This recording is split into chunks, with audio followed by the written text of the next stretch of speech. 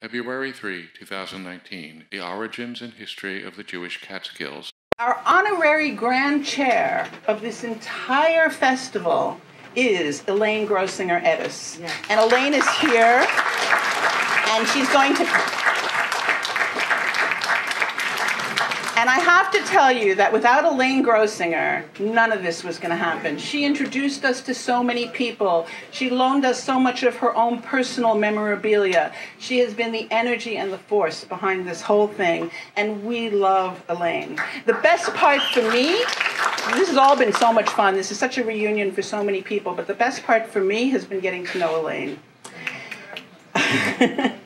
Robin Cabot and Karen Lazar are the co-chairs. They have done so much to make this happen. They worked so hard, and this beautiful reception was all their planning. All the perfect choice of noshes was their doing, and I know you enjoyed it. Ann Schwartz, memorabilia curator, and of course, as I said, Terry Burns, exhibition curator. And then there's a whole committee, and it's listed in here. I'm not going to mention it, but every one of you made this possible. So now I'm going to introduce you to Terry Burns, because we're not done with the introductions yet, and then we'll go from there. Terry, where are you?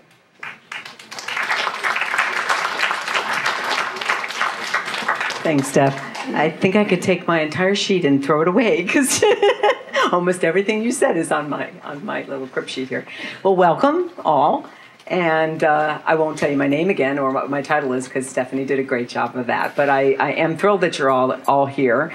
And in the words of the late, great Tumblr Lou Goldstein, Simon says, give yourself an applause for being here on Super Bowl Sunday. Elaine, I have to also thank you. You're a national treasure and an extraordinary woman, and with boundless energy that I admire and wish I had. I want to thank you for sharing all your incredible stories and your insight and your wisdom. It's really been a high point of my time here. Thank you. And of course, I was going to thank what I call my Wonder Women, who really we went through. I need you all to know.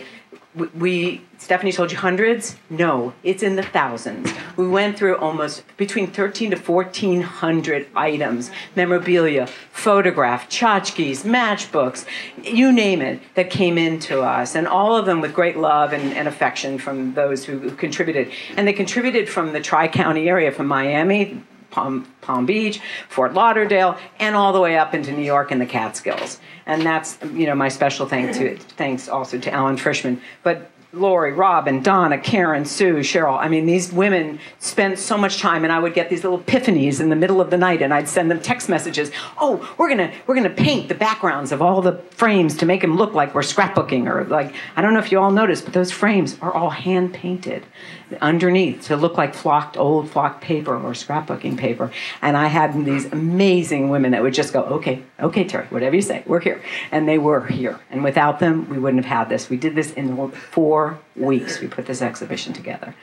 So I can't thank them enough. And I appreciate you allowing me to do it again.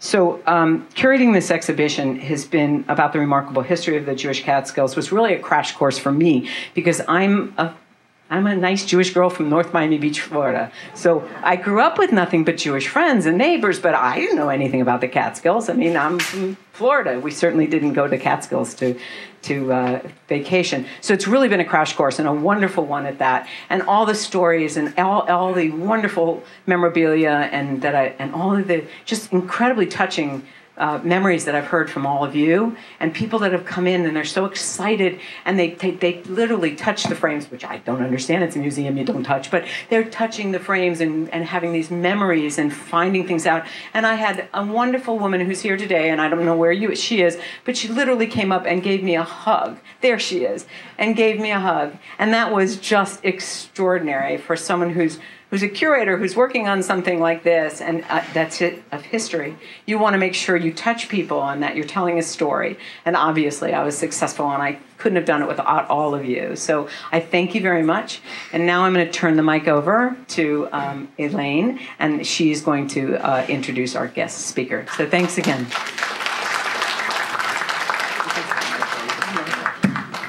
Good evening.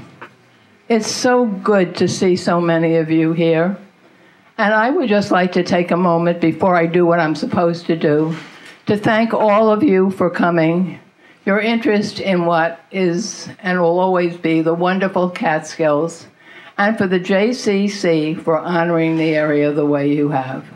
So thank you, and I hope I'll have a chance to chat with you and see you during this month. Professor Phil Brown studies the Jewish experience in the Catskill Mountains. He is founder and president of the Catskill Institute, an organization that works to record and remember the history of the Catskills through conferences, public speaking, supports scholarly research, collecting materials for the world's largest archive of Catskill items, and running a large website. For 13 years in a row, he ran an annual History of the Catskills conference. Most recently, he has focused on the experience of the Holocaust, an immediate period after the Catskills. His books are Catskills Culture, A Mountain Rat's Memoir of the Great Jewish Resort Area, In the Catskills, A Century of the Jewish Experience in the Mountains as editor, and Summer Haven. The Catskills, the Holocaust, and the Literary Imagination, with co-author Holly Levitsky. Phil Brown is University Distinguished Professor of Sociology and Health Sciences at Northeastern University, where he directs the Social Science Environmental Health Research Institute, and is on the executive committee of the Jewish Studies program. Phil plays the piano in the klezmer band, Two Klez for Comfort. Without any further ado, Dr. Phil Brown.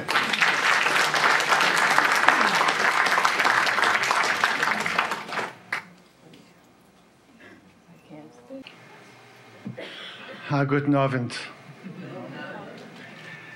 In dem Herzen von den Jiden, die Catskills, ein Teil von unserer Sikon und unserer Geschichte. In die Catskills, wir haben gehabt Kahira, wir haben gehabt Glück und Freiheit. Heint, wir kommen in einem, als die Jungen sollten leben, in unser Herzen und Neshamen. Oh, you didn't say it was going to be in Yiddish. So it's all right, I'll translate. Okay. It really, because it was so important that way, we have to start with that. And what that means, for those of you who don't know, the Mama Lashon, in the hearts of the Jews, the Catskills is a sweet part of our memory and history. In the Catskills, we had a community, we had happiness and freedom. Today we come together so those years can live together in our hearts and souls. And that's what it is. That's why we're here on Super Bowl Sunday, because we didn't play football, we played handball. And we also played basketball. That was once a very Jewish sport. And mahjong, which definitely will be an Olympic sport soon, of course.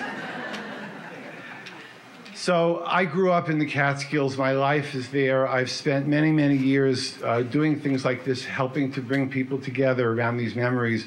And it's always a joy. It's a joy to see how much people love this. It's a joy to see what kinds of things people have kept over the years. And after my mother died, some 20 years after my father, back in '93, I was an orphan. And as I was writing a eulogy for her funeral, I realized the things I was thinking of were my life in the Catskills, and that this was my heritage, that I couldn't talk about her, I couldn't talk about my father without the fact that we were all mountain rats. We were there, and yeah, we were in North Miami Beach also in the wintertime, like many other people who went back and forth. And we were drawn as mountain rats back.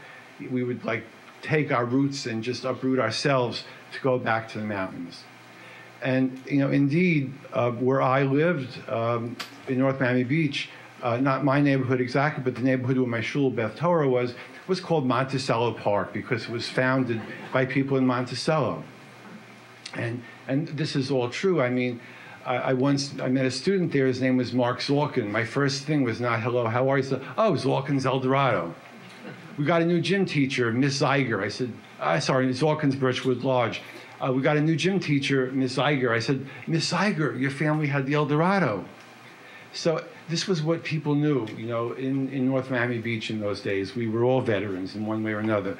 So I needed to record this, and I needed to write down the things that I knew and the memories of many other people. And so that was the origin of this first book, Catskill Culture. 100 more interviews with people, my own memories, and lots of research trips back to the Catskills. I had been away from there for a while.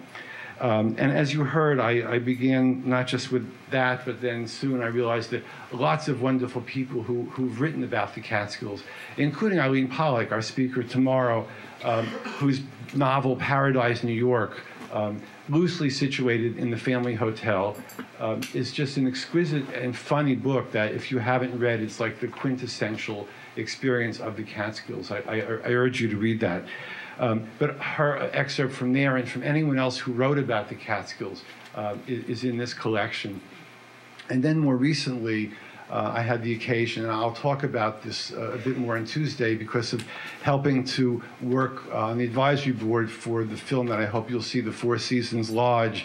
I was very interested in the Catskills Holocaust experience. The very first man that I interviewed for my Catskill Culture book was a guy who, he got off the boat right after the war, and Highest met him and said, I have a job for you. We've got a job for you in the Catskills. They took him to the Flagler, and he got a job there as a steward. And why such a good job for somebody who was like a gleaner right off the boat? Because they looked at him, and he started to talk to them in English, and they said, you speak English? He says, Favos nicht. And the combination of that being my first interview, and also the fact of the Four Seasons Lodge, where I got to meet my colleague Holly Levitsky, running a Jewish studies program at a Catholic school, Loyola Marymount, which appreciates what she does. So we put together Summer Haven, and what we have in here are the people who wrote about the Catskills in the Holocaust and right afterwards. And it's not just with the excerpts we have, but those of them who were living, which was most of them, got to relive this and to reflect on that experience. And if they had passed away, their wives, their husbands, their friends or relatives wrote something. And we did original research. We had a wonderful writing contest, one for original fiction, one for original nonfiction, and we had all the great experts in each field on the committee to make a decision, and they won a cash prize. So this was my third book, and I'll tell you later about what the next book might be.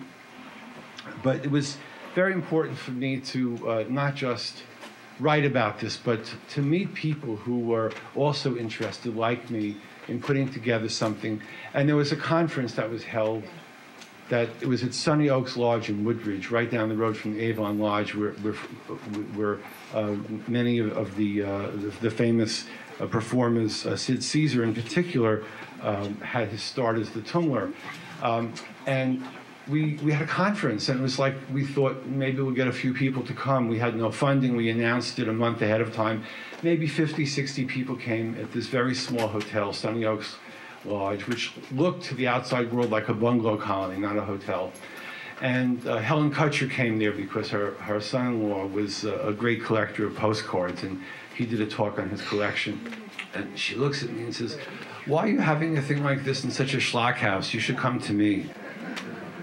So it took 3 or 4 years of being at this little schlock house, and then we finally did go to Kutcher's for the last 9 years or so of the conference. But, you know, talk about hotel owners trying to get the competition, you know, away. But it was all in good spirits. Mark Kutcher, as you know, is going to be on the program here as part of showing the film that was made. They were filming that when we had our conference, the 100th anniversary of the hotel. I mean, 100 years. And Helen, of course, was a guest speaker for the Catskills Institute conference. So we began to say, look, this is going to live more than just one conference. We're going to have an institute. We're going to collect materials. And so we did this. And I built this with colleagues up from scratch. And it became a lifelong obsession. And I think any of those of you who have seen what it's like to start collecting this material, Alan Frischman is a good example. Other people I know, it becomes a habit that you can't break, because It's fun, it's beautiful, you relive experiences, you help other people relive experiences who contact people like myself all the time and say, can you help me find a piece of information? My father's 90th birthday is coming up. He used to stay at this hotel. The owner would read him bedtime stories. I would love to give him something. And I could send postcards and things from the hotel to this guy to give for his father for the 90th birthday party. And that was like one thing of many. So doing this work for me has been, I think part of my Jewish experience. This is doing a kind of series of mitzvot for people who want to use this and relive it. So we did the conference for 13 years. It had its bar mitzvah and then it was finished. Like lots of other children, unfortunately. But it was a grand experience. There's Helen Kutcher at one of the conferences. There's the programs. We have this material on our website. We had wonderful displays. Anybody who ever wrote about the Catskills spoke there. Anybody who was a well-known hotel owner, we had many of them speak. So what does it mean and the other thing is, it wasn't enough to do all this, but I also had to teach a course on the Catskills. So when I was still teaching at Brown University, I taught a course on the history of the Catskills. And then I taught twice at Klez Camp, which is the very renowned, not just musical, but Yiddish culture overall event that was held for many years in the Catskills and then moved to other places. But I did that work, and I actually wrote also a song about the Catskills too.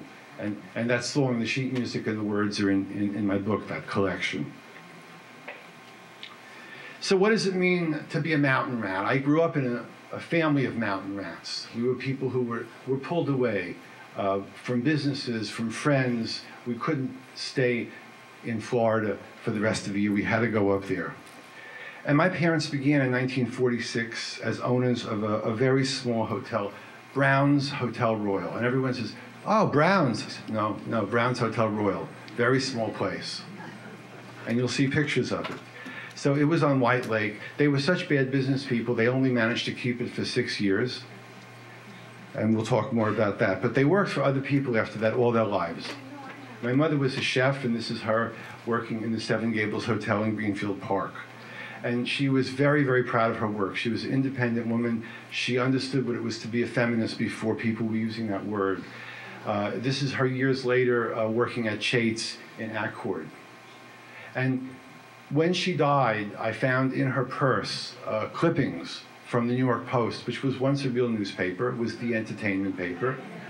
And these, circled here, you see mention of her cooking at the Seven Gables, and here was a second clipping, not circled, but with the arrow. She was totally proud of the work. She went so out of her way in the small hotels that she worked at, because a big hotel would not hire a woman chef because they said the men will not work under a woman. And so for all of her life, and mine as a result, we mainly worked at small places. And she was, of course, hard-working. This was a job you have no idea. Anybody who worked in the mountains worked very hard. I will show you a picture later of Carrie Comito, who was moving beds in her 90s. If you managed to survive in the Catskills, you had to be healthy to work the kind of crazy hours that people like Elaine worked and anybody else who owned a hotel worked. It was really hard work, and it never stopped. My father was variously a maitre d'. Look at him in this beautiful, shiny sharkskin suit. For more years, though, he was a driver for Harold's dependable employment agency in Monticello. And he was the guy who drove people to their jobs. At one point early on, before that, he apparently tried to start a small hotel somewhere in the Upper Catskills. No one knows much about it, except like all his other businesses, it failed. My parents wound up in Fort Pierce, very crazy, like what are they doing there? And we're talking about in the early 50s, okay? They thought that all these Jews are going to start to drive down from New York to Miami Beach. They need to eat on the way. So, here finally they're, 6 hours away from the promised land, and they can, get a good New York Jewish meal. It did not work very well. In fact, I spent time today with my wonderful cousin who tells me about her father, my father's brother. The family would drive up there from Hollywood to bring them food because they sometimes couldn't afford to buy food for the kitchen. So this failed, and they thought, let's try something again. And the next revival of this was Brown's Jewish Restaurant. Okay, there's like 8 Jewish families in the town. This is like a clan town par excellence. What were they thinking? This was why they were not good business people. The Kutcher family had a partial interest at some point in the Haddon Hall, and so this was one of their gigs here. In the winter, they ran the coffee shop at the Haddon Hall on Miami Beach.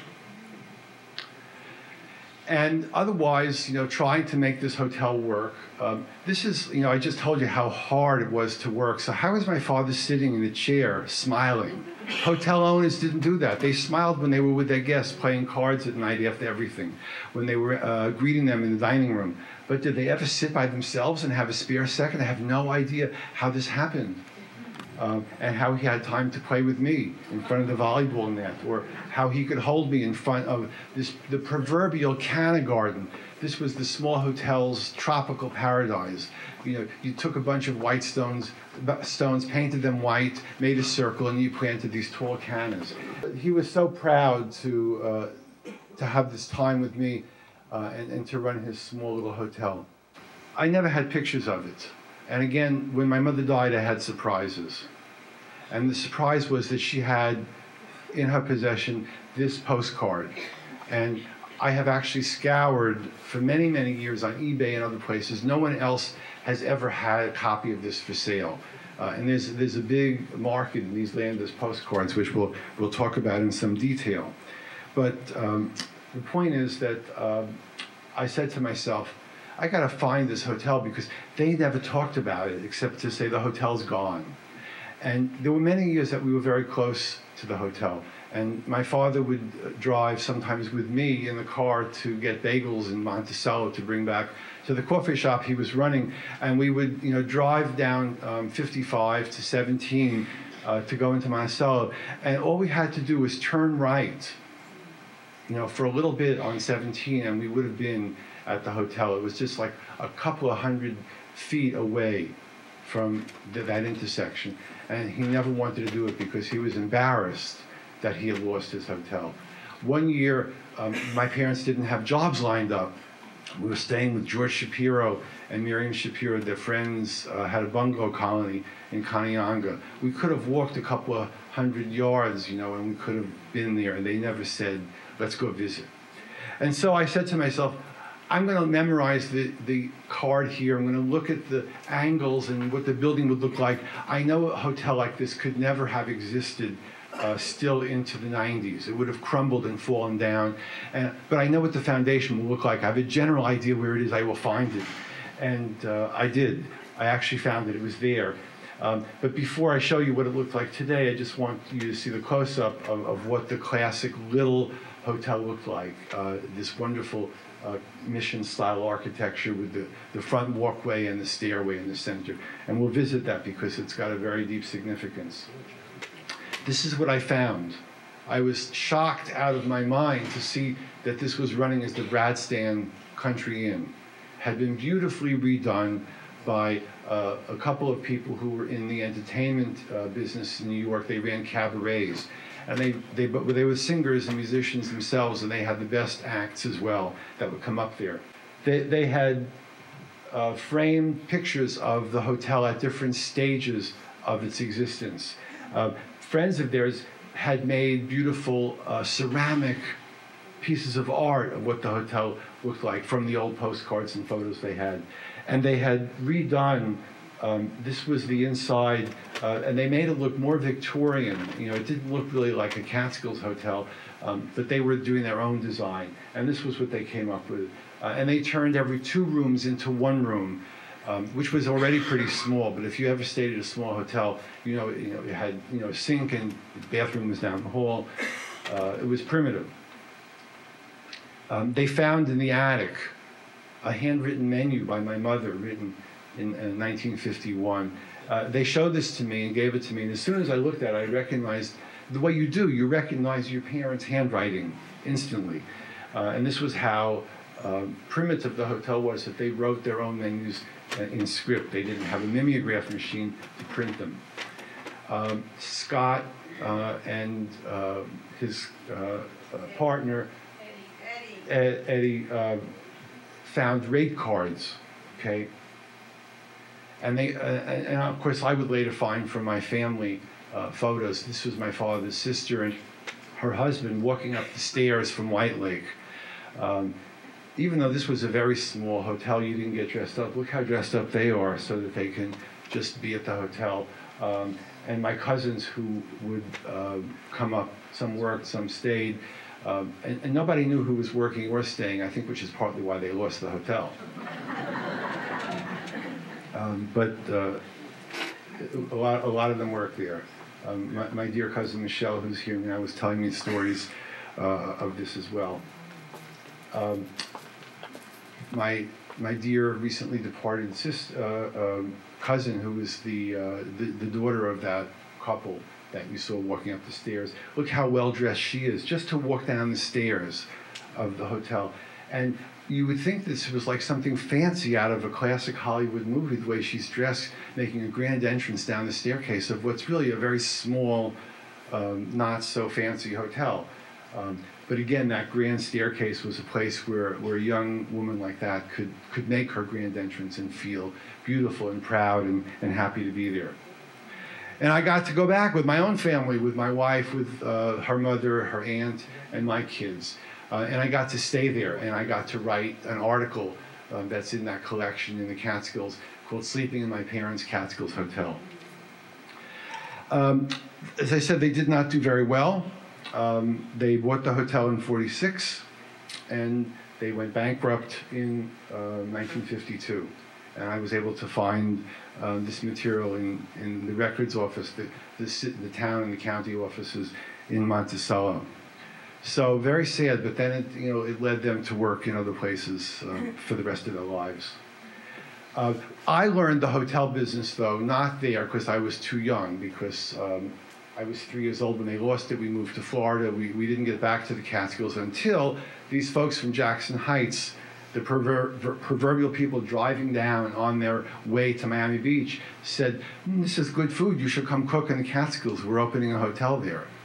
And the Portnoys and the Rings were opening up the Seven Gables Hotel in Greenfield Park.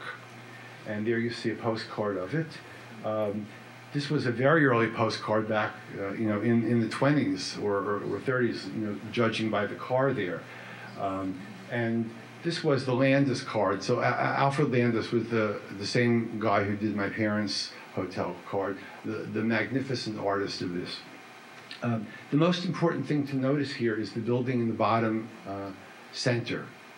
And that building did not exist. And the reason it didn't exist is because the owners would say to Landis, if we have a good season, we're going to put up a new building.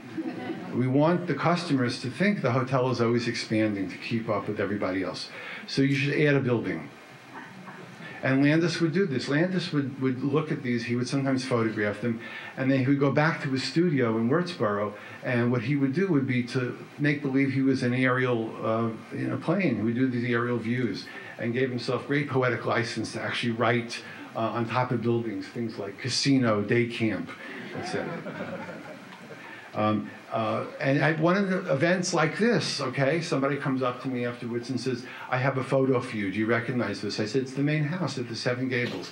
Didn't miss a beat. It was just so uniquely evident. And this is my mother and a relative of ours. She's taking maybe an hour off between lunch and dinner. She loves to plant gardens, so she's actually planting gardens on her time off, even though she's working like a beast. And that's in front of the casino. And there's my father, who for a number of years ran the coffee shop in this casino. And that was where I learned how to make egg creams, how to do fried egg sandwiches, how to work in the kitchen to sell beer and soda in the kitchen at the tender age of like 11 or 12, so not very legal. But learned all the tricks of the trade from sitting in the kitchen and watching my mother. My father would come home when he wasn't running the concession and when he was working at Dependable. He would come home after a long day and he would, say hello to me, give me a kiss, maybe throw a ball with me for a few minutes, and then he would put on an apron and go help her on the main line. Again, people would come up and give me these photos of the Seven Gables at these events. And that's me in front of the casino. I was very tickled with being able to work there. I had fantasies of being a musician one day. I became one of sorts. Here's me fiddling around on the drums on the stage there. Not that I ever really learned to play the drums. Going back years later, when I was doing the research, all that was left were two buildings, and this was what was called the bungalow. And in the background was the day camp. Now, it wasn't a bungalow in the sense that anyone rented. It was just a small building with 6 rooms, but they called it the bungalow. And that was all that was left. A little bit later, when I started to work full-time, this is at the Commodore, fancying myself again, on stage one way or another. This was a place, again, where my father had a coffee shop. And I realized as I looked at these photos how meaningful this whole place was for me and my family, but for millions of Jews who stayed there, who worked there, who did everything that made this such a place. It was not just for metropolitan New York, and not just from people with money, but every social class could go there. People came from all over, from Philadelphia, from New York, from Maryland, from Boston. And indeed, when I put an ad in the Jewish newspaper in Boston to get interviewees, the people at the paper said, nobody from Boston, went to the Catskills. I said, take the ad anyway. It's not going to cost me much. You could use the revenue. I got so many people, including a guy, Bernie Garber, who ran a travel agency, and he sold vacation trips to the Catskills, and because there was no way to get to the Catskills, he started to run a car service there as well. So people did go there from all over. And if you had money or didn't have money, there was always a place to go. And in the 50s and 60s, in the heyday, an estimated 500,000 people a year went and stayed in these hotels. They went to preserve a cultural and a religious affiliation, to escape the drudgery of the year's hard work, and to find romance. And in the Catskills, they could have a proper vacation like any regular American, but with a Jewish milieu. The thing is that these were societies. They weren't just a hotel where you went to. They were familial. People knew a lot about each other. They created intimate relationships in different milieus. And I'll give you an example of what this looked like in terms of the Seven Gables. Those of us who worked there and people who came and stayed there and the owners thought of this as a Jackson Heights hotel, because that's where the owners came from. Most of the staff did. They recruited from Jackson Heights. They had a person called the solicitor, and the solicitor's job was to round up patrons, and they got a small cut of the fee of the rental, and they got to stay there for free the whole summer with their family. And these people sometimes would move from hotel to hotel. Sometimes owners whose hotels went out of business would then become solicitors elsewhere. But they would go to Hadassah, they would go to the women's club, to the men's club, they would go to every event they could think of, and they would tell people, do I have a vacation for you? This is such a Hamish place. And people from the neighborhood, you're going to know them. It's everyone from Jackson Heights. A few people from Astoria maybe, but mainly it's Hamish from Jackson Heights. And they treat you so well. And I will get you a discount because I know you from the women's club. And this was the kind of small business mentality that made it work there, because everybody had a little bit of this. And these Jewish residents from New York mainly, again, it was really mainly New York, created a resort land where they imported this music, this vaudeville revue style, the culinary customs, the language, the worldview of Jewish life. And there was never any resort area in the world like this. It was a place that people studied. This was how the cruise lines thought about the all-inclusive vacation. This was how the Caribbean resorts thought about it. But it wasn't always very elegant. It wasn't always as fancy as it would be in later years. And it wasn't easy to get there either because people didn't have cars, so they had to take the railroad. And they took the O&W, the Ontario and Western, also known as the Old and Weary. And they got off at the station, and they were met there, if they had a reservation, by the owner who would drive them. If they didn't have a reservation, there would be other owners there saying, "Do I have a good bargain for you? You should come." Mandel Wakefield, the historian of the Catskills, did a beautiful book, and he was also an artist, and he did this beautiful image of an O&W locomotive that's become a very emblematic piece. And how they got up there also was by looking at what the O&W printed every year, Summer Homes of the Catskills. This was a very thick book, and this was starting in the 20s. And it was glossy. It was a very expensive production. They could do it because a lot of people would buy into it. This was before everything was Jewish, and so you looked in the book, and if it said churches nearby, you knew that meant no Jews allowed. In other words, if it was a Jewish hotel, it said dietary laws. Didn't even say kosher, dietary laws. That could just mean like I need salt-free. Why couldn't they say kosher? Well, anyway, that was the way that people found them. And they took the railroad. And so many Jews, of course, took the railroad that here the O&W actually printed brochures in Yiddish for people who didn't understand enough English to get up there. And the hotels, there were several Yiddish language papers in New York at the time, and these were some of the ads of the hotels that were very common. And you later, if you had a little bit of money, but you still didn't have your own car, you could take the Hack, you could take Goldie's Mountain Line, you could take other car services, and this was actually still on the side of a building somewhere in Queens about 30 years ago. And of course, you had to stop at the Red Apple, even though you had just left home. You couldn't get all the way to the mountains. I mean, granted, the highway, the freeway wasn't there. It was a long drive. And as Freddie Roman often jokes about, the anti-Semitic cops would put up cones in the way when you got to Goshen to keep the Jews from getting there.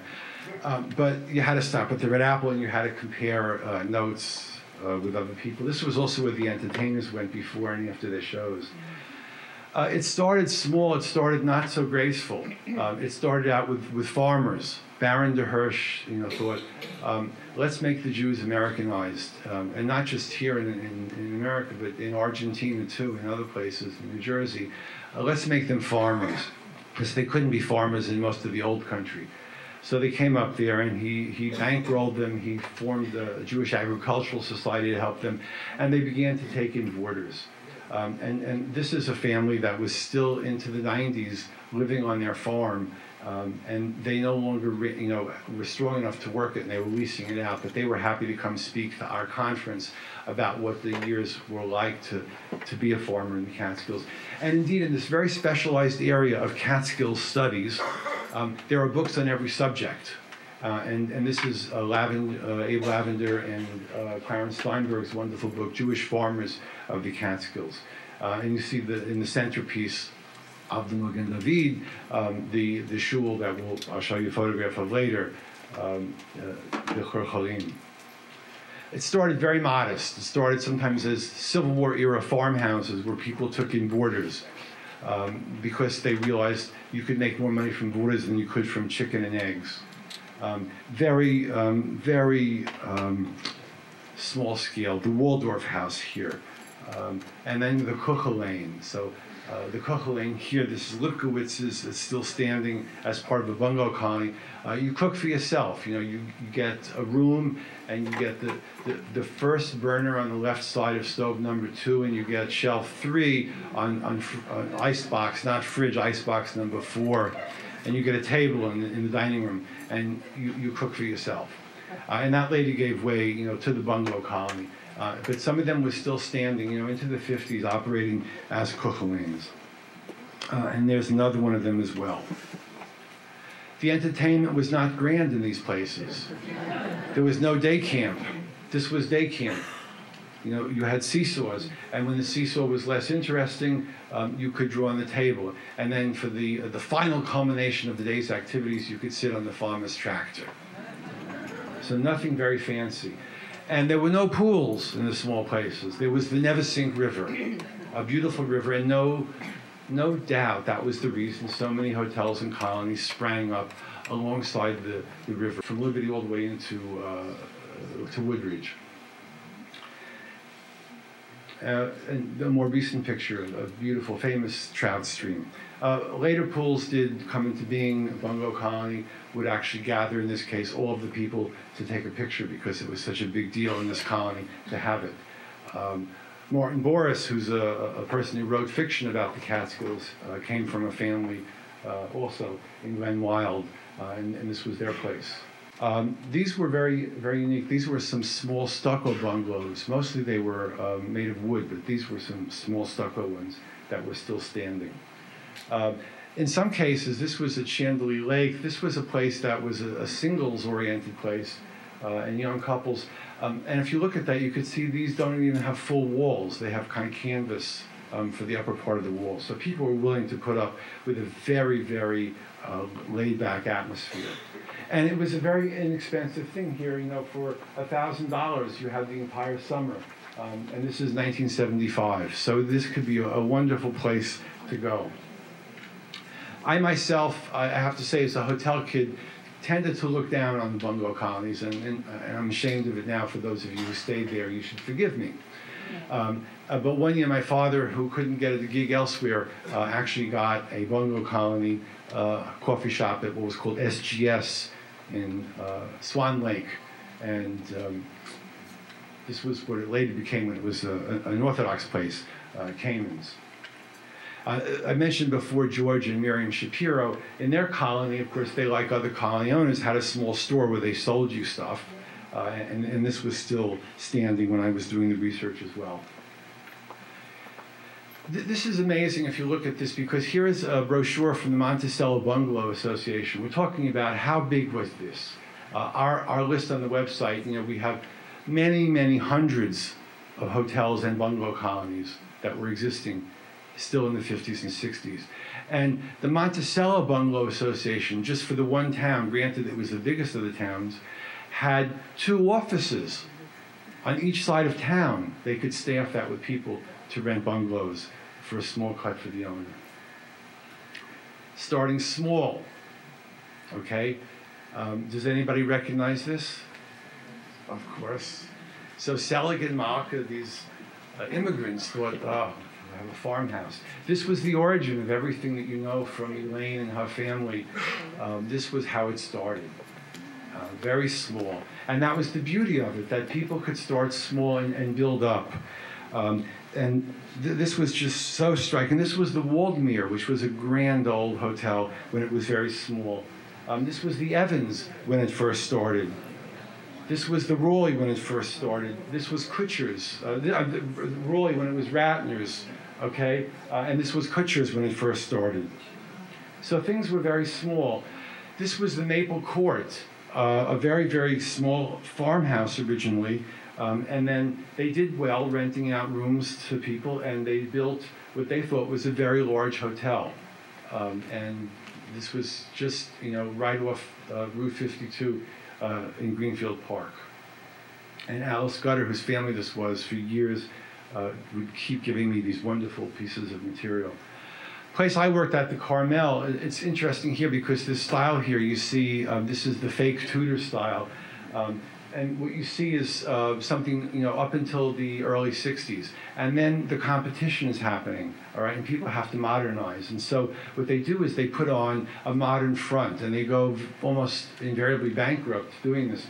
If you look all the way at the top, you still see the little, piece there of the old hotel. But now you've got a small a front with, all kinds of modern windows and pink plastic and an indoor pool, okay? Meanwhile, the clientele was getting pretty old at this point. They weren't using the outdoor pool. So who's going to use an indoor pool? The staff. We loved it. It was a lot of fun. We would sneak in there at night even if they locked it up.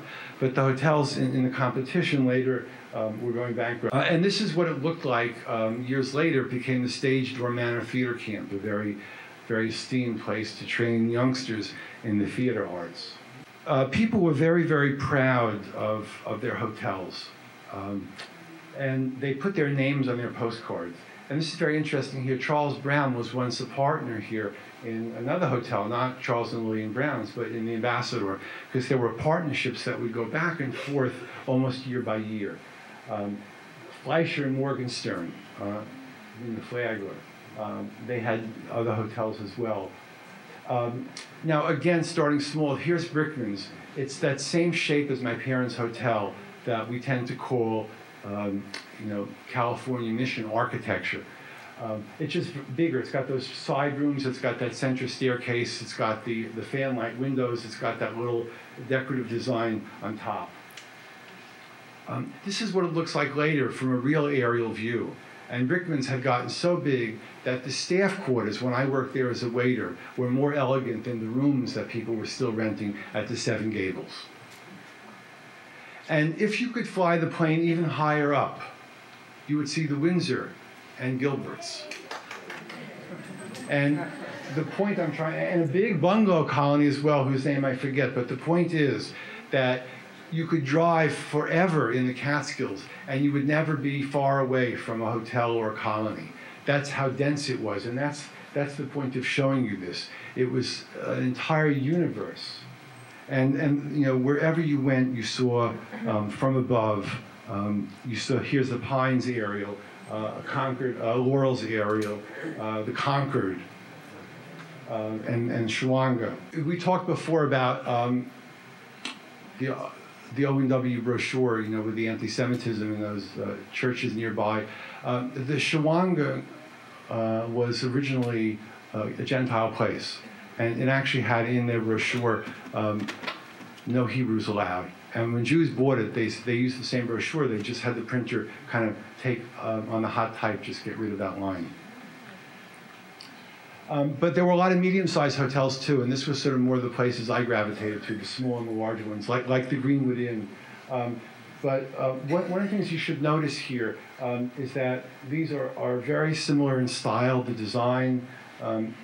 They differ a little bit, but they again, those side rooms, the center, the top decorations. And they were proud to have their names on there, okay? And they often were amalgamations of the owners. Here's the Danby Lodge in Ferndale. Here's the Canco Inn, Cantor and Cone, Canco. The proprietors were so happy that they would have their names on the postcard. Here's the Peckler, which doesn't, I don't think, have a name on it. But here's the Park Manor. Whether or not they really had the name written on there, the postcard says Abe Gutman, proprietor. People were just that proud that this was their hotel.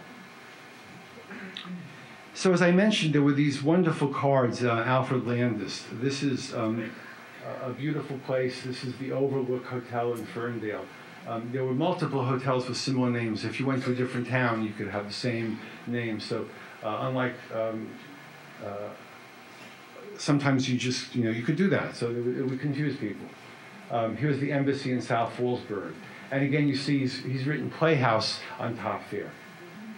He was very, very detailed. He would do ping pong tables. He would even show you paddles and ping pong balls on the tables.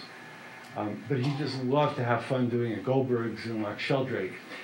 He had a special deal. If you wanted to spend a little more money, he would do a watercolor. And this is the Hollywood Hotel where he did this in Livingston Manor. And you could get the watercolor to make a beautiful piece in your lobby, and then the same thing would be placed on postcards. But these were the most decorative and beautiful. And again, the style of the hotels is really all the same. So one of the people who had an article in my book, Jerry Jacobs, sociologist at the University of Pennsylvania, his family had a hotel, the Del Mar. And you want to talk about what it's like to work hard in the hotels. Many of the owners said, we can't go on with this, my kids don't want to do it. When he got his PhD, his parents said, we're so happy now you can come back to work at the hotel. said, Mom, Dad, this was not this is exactly why I got the PhD. I can't do this. And most of the owners could not. They couldn't keep on with it. And this was the Del Mar, a postcard that you totally obviously fabricate because you invent this young couple who would never be staying there. So it wasn't just the hard work of running a hotel, but it was like creating a whole culture. And you had to build your shuls. You had to have your Yiddishkeit culture. And because people were observant, even if they weren't really, really observant, they would not drive on Shabbat. And so it was too far at some point to walk. If you were in Swan Lake, there was a shul. If you were in White Lake, there was a shul. But in between, there was nothing. So people built Bichur Cholim, which to my mind is like the most beautiful shul in the entire Catskill Mountains. It's small, it's simple, and that's all there is to it. And the utter simplicity of the doors, I think, are testament to what it meant for these farmers and these hotel owners and these colony owners to put together their own labor to do it. And that was how it often happened. These were very small shuls. This was in South Fallsburg. This is Livingston Manor. These are bigger, more professionally built ones. Some of them, and with some gorgeous, gorgeous windows. Here's the interior of the Lac Sheldrake Shul with a beautiful beaten copper door. It's like a work of art. The Catskills Institute helped to get this on the National Register of Historic Places. But smaller places too, like in Greenfield Park. This is the kind of place where the local owners would build themselves, or the congregation Anshe Glen Wild, built again by the people who were nearby. And here we have in Mountaindale a small shul, a little side building there, which is a storage place. It's got that little decorative thing on top. Everybody was putting those on even for like a storehouse. And what was it based on? Not California mission architecture, but wooden shuls in Poland. This is the Kutno shul in Poland. And that was what they based the architecture on. And if you want to see another version of it, you go to 72nd Street and Broadway, and you look at the IRT station, and that's what it looks like, right? You would think this is a shul or a Catskills hotel. If I do another book, it might be called The Catskills on 5. I'll make that 6 meals a day. People love to eat, sometimes in very elegant dining rooms like the Windsor. Mammoth meals, what one hotel owner's son said was a celebration of abundance. And it started from the very domestic production of the farmhouse. And this is what Murray Posner, one of the Brickman's owners, said. You didn't come to a hotel. You didn't come to a resort. You came to our house. You came to our family. And we treated you as part of the family. It didn't matter if you want another potato. We were growing them here. We grew the corn. We made the cheese. We made our own butter. And the cows were giving us milk twice a day. We could make all the butter and sour cream and milk and sweet cream and everything you needed. So we served with a full hand because that's what people came for. The dining room could be a little bit less fancy, like in the Jockey Club. But whatever it was, wherever it was, the menus were a celebration of abundance. And if you look at this or some of the other menus on display, you will see many choices. It wasn't as if you would take 2 or 3 of these. Each of these was a course, right? Here's the juice, okay? And then there's the appetizer. Only place in the world you would have baked herring. Then you would have a cereal. Then you would have the eggs. And then you would have some pastry. And then, of course, afterwards, you had eaten so much, you would go spazieren down the road. And then for lunch, you came back, and again, a very elegant menu. And I'm telling you now, here's the activities of the day and the evening. You eat a lot. Again, the same thing. Let's walk it off. And then you come back at night, and there it is again. During the day, you go to the concession because you're at the poolside. At night, after the show, you go, again, this is the Windsor, to the coffee shop. And maybe if there's also a late show, you come back again after the late show. And then if you're really adventurous, you drive into town and you go to Kaplan's or you go to Singer's or Herbie's in Lac Sheldrake, Trafe, roast pork on garlic bread.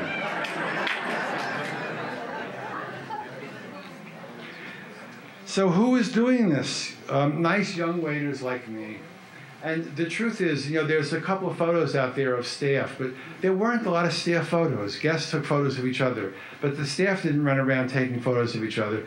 And hotels rarely assembled the staff to do it, but this was one case where the Kutcher's dining room staff of 1956, in fact, did take a group photograph.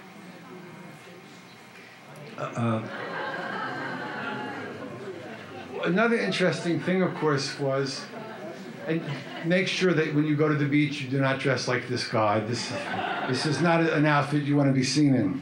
But the important thing is that the bellhop here, who is literally twice his height at Kutcher's, is, as you all know, Will Chamberlain. And the hotels decided, among other things, and partly Milton Kutcher was a real sports fan and ran eventually a sports camp as well, had Red Auerbach as his director, the famous Celtics coach. And this was a really powerful part of the mountains.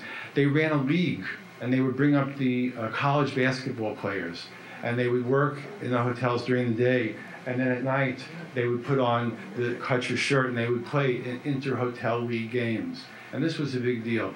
Sadly, I went to Long Island University, which was implicated in this fixing scandal. The fixers who did that also at City and LIU also fixed the Catskills games, so that was sad. I'm not saying that Wilt was on the take, but some people were. Entertainment, the quality of entertainment up there was amazing. And forget the great comics that you know. Because I'm a klezmer musician, I'm really very tempted to show you this. The Hotel Great is a very small place in Kayamisha. For Pesach, here's their very modest thing. But look where the arrow was. Music by Dave Taras and orchestra.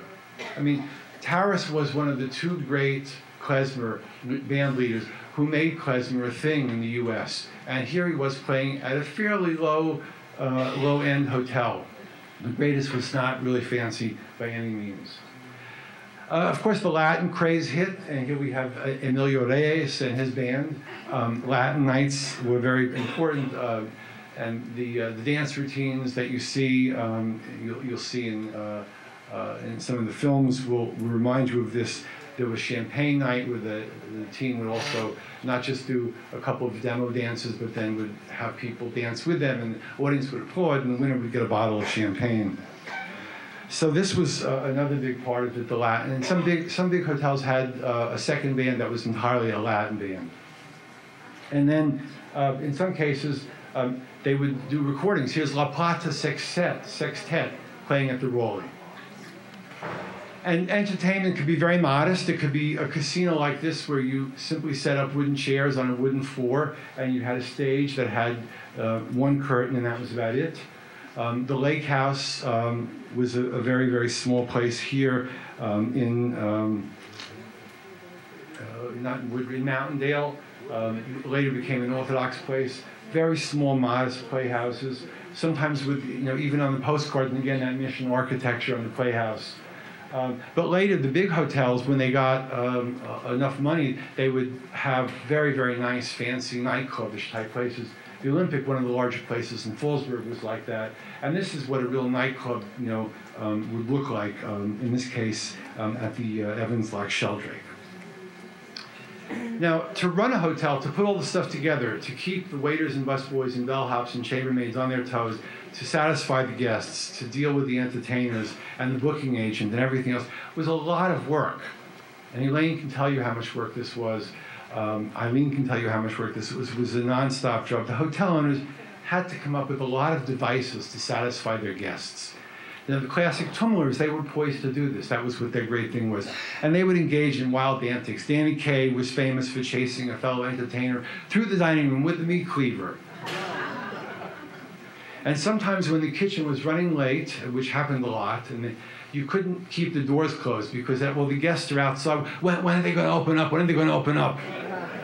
And so they would bring people in, but if they could get bogged down, and if they got bogged down in the middle of the meal, what would happen? So one family member tells me this. At the Granite, the orchestra played in the dining room. This was fancy. A march shepherded the guests when the door opened, and the background music entertained them through the meal. It was usually on Sundays, when the orchestra was called upon, when the kitchen fell behind, the orchestra would play the Star-Spangled Banner, usually between the soup and the main dish. And the guests would stand in respect. As soon as they sat down, the band would play Hatikva, and everybody would get up again. This would give the kitchen maybe 5 or 10 minutes to catch up. And of course, over many years, the guests became wise, and they realized what was happening when the orchestra played the Star-Spangled Banner.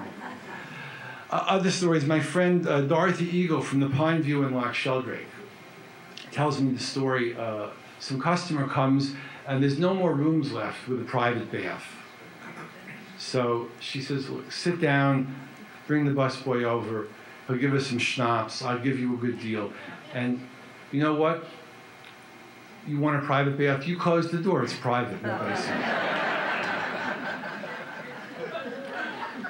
So this was the kind of good humor that you had to have, and people put up with it because they knew that it was a place they wanted to be.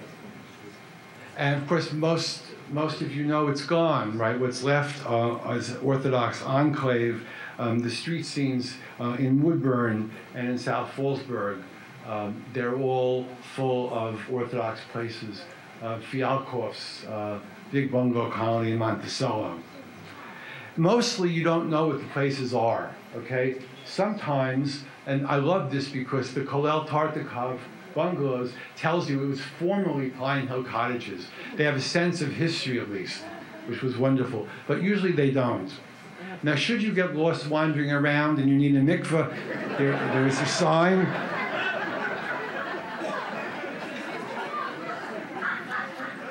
But places have been recycled. So the Laurel Park Hotel becomes the Yeshiva Gedolah Zichron Moshe. Klein's Hillside becomes Camp Gan Yisrael. And Klein's was a very big place. The Fieldstone, my father had a coffee shop there once, became Camp Enos Yaakov. And the Cherry Hill, where I was first a full-time busboy at the tender age of 13, against all the state labor laws, of course, but my mother was the chef there, so we all kept a blind eye to this. They also had a slot machine in the coffee shop. Lots of blind eyes. This became also, and this was me at the age of 13, it became, there's a sign. This is interesting because here's a sign on the road on Route 52 to tell you what road to turn off. The egalitarianness of the big signs. The Tamarack, which is a huge, fancy place, has as much space as the Cherry Hill, a very small, modest place. And, you know, it's become, like a lot of other places, a yeshiva or a shraga. A lot of places became very different. They became rehab centers. So the Murray Hill becomes Dynamite, Green Acres becomes New Hope. These places are what you see left. But I want to talk about the magic. I mentioned before these beautiful Landis cards. Take a look at a close-up here, the Pine Tree Villa. A walkway, what I call the Promenade of the Jews, a place where you could sort of walk up past those beautiful posts, the gate posts, and up the stairs and into this hotel, which didn't have to be very grand, but for you it was grand because this was where you could afford to take your family. This was where you wanted to be. This was where you could have a card game at night. This was where you could play handball with the guys during the day. This was where your kids could finally, you know, become a junior counselor and later a counselor, and then you know, they could be a waitress or a waiter, and they could, you know, go on and make money for college. This was walking up that walkway, you approached a place where the hotel smiled at you. And when you look at them, they are smiling. Again, back to my parents' hotel. It's a human face. It's the face of the people who lived in it and their place of nourishment, of schmoozing, of endless food. And when I say smiling, I mean it, you know, quite literally. Again, people have recycled their private homes all over the place where people are living in. They often don't remember what was there. You see remnants of the old days. There's places everywhere on every corner if you look. Sometimes abandoned, sometimes not. Sometimes, in this case, they even tell you this was the Lakeview house. But the people who lived there didn't even know anything about its own history, even though the sign was on it. And here's a place where I would show up with my cameras, a movie camera, a still camera, a slide camera back in the old days, and I would get chased off. They thought I was a tax collector. But beautiful little homes that people were still running. The Hotel Israel in Woodridge, somebody had bought this, and they were converting this relatively decent-sized hotel that probably had like 60 rooms into just a big private house. And some of them actually got recycled later. They came back to be boarding homes. You could see the root cellars where they used to store stuff in the side of a hill. This was a place in, I think in Livingston Manor that was now a Korean place, Menji's, I think that was Menji's. This was the one. This is another shot of a place that still is there. Mainly what you see are the abandoned pools. This became one of the emblems with bushes growing in them. Or it became the bungalow, the handball court, with the name of the colony. That was the place where the hotel or the colony would write their name. Sometimes just a single court, sometimes at the Gibbers 3 courts. And this became Yeshiva Visnitz. And this was the Greenwood Inn in Greenfield Park on Briggs Highway. And you see the bungalow colonies smiling at you in their circles. You see the abandoned hotels. Here's a couple of them in Greenfield Park, which actually had its own unique style. If you started to look architecturally, you could find that. A little place right in the middle of Hurleyville that was just sort of still standing there, unoccupied. A place up on top of the road on the way to Kutcher's. And revival. This was an amazing thing. I drove, for many years, the Grand Mountain Hotel was famous for its late show with strippers. They would have people come all from over the mountains to see the strippers at the Grand Mountain. And this was a late 50s, early 60s glossy postcard of it. Later on, as I drove past it, this was what I saw. Abandoned. And one year I come by and there are people working on it. And it turns out what they're doing is they're rebuilding it. And after one season, they've got a whole new pool in. That's the same pool, just refinished. And they've got the ping pong tables there, guests are there. And that's what you see. So there are a few places where this has happened. Mainly what you see are chairs, empty chairs in empty hotels. And this is what you would see, in this case, at the Aladdin Hotel, the place where Carrie Comito, at the age of 94, was still moving beds around so a family could have a cot for their child. I'm not going to go into the reasons why it declined. I think lots of you know that. But what I want to say is that I've been privileged in this life, because now I can tell the story. And as I write and I collect and I organize, I come back to roam country roads in search of abandoned hotels to record on film for people, many of whom will never quite understand how 500,000 people came every year to relax in hotels and bungalows, or how their doctors and professors came to work their way through the first generation of college. My camera records dibbuks grazing in the fallen timbers of old kitchens, hotel spirits lurking in the half-moon facades of Catskill mission architecture. My tape recorder picks up from overgrown weeds the murmurs of requests for pickled lox, embraces in the staff quarters, cha-chas from champagne night in the casino. My heart logs a million desires, hopes, and dramas of every sort of East Coast Jew looking for something to make a life with. Miracles. The Catskills is full of miracles. Turning little boarding houses into hotels and bungalow colonies is a miracle. Making a place for the Jewish working class to get some fresh air is a miracle. Building a summer Eden that stretched for 2 counties worth of eternity is a miracle. And think of the pleasure experienced by any one of New York's millions who first stepped onto the grounds of the Cook-Lane bungalow colony or hotel and saw the cannons in the garden, smelled the fresh mown grass, heard the gurgle of the stream, smelled the brisket in the oven and the arugula on the table. Think of the pride of hotel ownership among hotel and bungalow colony proprietors who tended their family-style summer havens. Think of the waiters, busboys, counselors, and musicians who were so pleased to support themselves through college. and the fun they had while doing it.